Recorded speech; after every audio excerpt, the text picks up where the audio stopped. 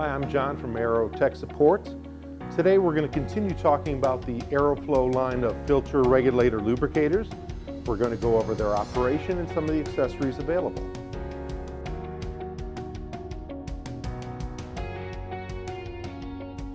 Out of the box, airflow on a filter regulator is going to be from left to right. Well, what if this pipe had to come over to the left? In that way, we could turn the regulator around, but then the gauge faces the wall. It is possible to change this so that the gauge is facing towards us, and we'll cover that now.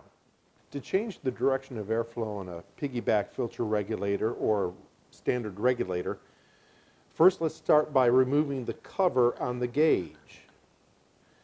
When we do that, it reveals the two screws that hold the gauge in place.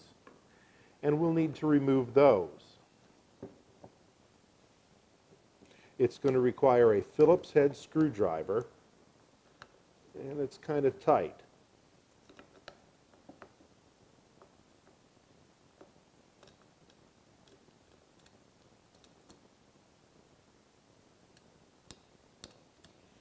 When those are loose, you can lift the gauge. When the gauges are removed from the front of the unit, you can turn it over, and here's the back blanking plate. Same process. Let's remove these two screws.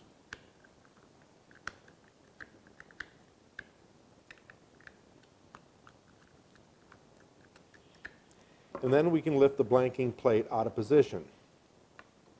Once the blanking plate is removed, we can now install the gauge. I want to point out this O-ring that is on both sides of the body for the piggyback.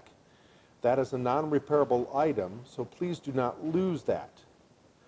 Take your gauge and insert it where the blanking plate previously was located, and use the Phillips head screwdriver to secure the screws. There's no torque setting for this. Make sure it is tight. Then we'll finalize by putting the cover over the gauge.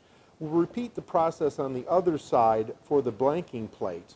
And now we have airflow that is from right to left. If you have any of these and have questions, you can call tech support at 800-495-0276. Thanks.